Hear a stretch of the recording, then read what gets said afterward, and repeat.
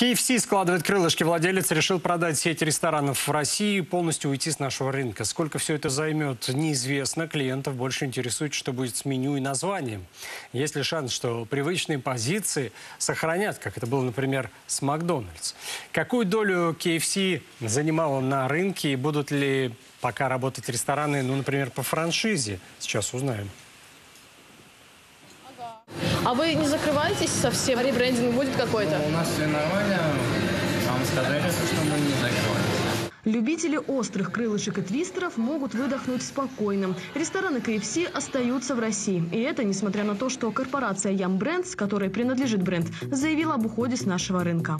Компания на стадии передачи местному оператору собственных ресторанов KFC, а также операционной системы и основных прав на франшизу, включая франчайзинговую сеть.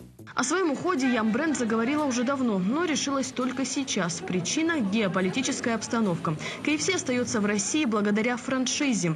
Кроме того, компании Brands принадлежит бренд Pizza Hut. Эти рестораны тоже остаются, хоть и не пользуются такой популярностью у россиян. В России больше 1000 ресторанов KFC. Однако из них только 70 принадлежат американской корпорации. Их и будут продавать. Остальные точки быстрого питания управляются независимыми владельцами по франшизе.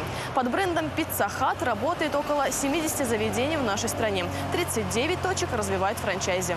Тем заведениям, которые работали по франшизе, ждать глобальных перемен не стоит. А вот судьба 70 точек KFC, которые принадлежали правообладателям бренда, под вопросом, говорят эксперты. Те позиции, которые для себя они считали наиболее узнаваемыми, наиболее фирменными, они их патентовали.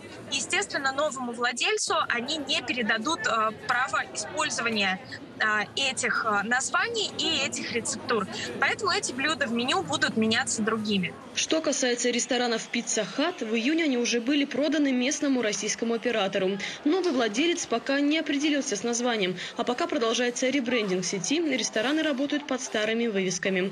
Кто купит KFC, пока не раскрывают. Однако у рестораторов уже есть ответ и на этот вопрос. Скорее всего, KFC будет продан кому-то из действующих франчайзи, кто уже работает, у кого все налажено, у кого налажены технологии. Я не думаю, что какой-то внешний посторонний игрок заинтересуется этими 70 ресторанами. Маркетологи уверены, что Brands еще вернется на российский рынок, и сделка по KFC будет фиктивной. Это может быть назначение какого-то технического номинального владельца, который поддержит в своих руках сеть, бренд, рестораны до тех пор, пока KFC без репутационных рисков не сможет вернуться на российский рынок. В компании Brands добавили, что в случае ухода сохранят все рабочие места и выполнят обязательства перед партнерами. Права на брендовые позиции в меню тоже передадут, если говорить о франчайзинговых ресторанах. Если Макдональдс непосредственно сам продавал свои заведения со всеми договорами аренды, то здесь нет предмета продажи. Если в данном случае Макдональдс мог диктовать, продавая свои рестораны, какие-то определенные условия, то здесь даже этой диктовки быть как таковой не может. Тем временем поклонники KFC заметили, что в любимом ресторане пропали некоторые позиции из меню. В приложении KFC теперь можно заказать только маленькую порцию картофеля фри и по-деревенски. Как видите, больших и средних размеров в меню нет. С чем связано исчезновение этих позиций, попробуем узнать у менеджеров ресторана. Почему-то в приложении не могу заказать картошку большую. Картошку большую есть, стандартно убрали с продажи. А вообще из продажи убрали? А почему? Не знаю почему. У экспертов есть свое мнение на этот счет. Чтобы приготовить фри, требуется определенный сорт картофеля. И у KFC, в отличие от того же Макдональдса, этот сорт был импортным. Теперь нужно время переключиться на российских производителей. Для того, чтобы эта картошка вошла в ассортимент KFC, то есть на те фабрики, которые готовят полуфабрикат, которые уже доприготавливаются непосредственно в точках продаж, там нужно пройти определенные согласования и по сортности, и по калибровке, и так далее, и так далее. Поэтому вот на это там требуется время. По словам экспертов, баскет-фри в меню скоро вернется. Чего не скажешь про рестораны в Европе. Например, в Германии сообщили о дефиците подсолнечного масла, который возник после введения санкций против России. В KFC Италии топовые позиции в меню пока остались. Однако упало качество блюд, по словам местных жителей.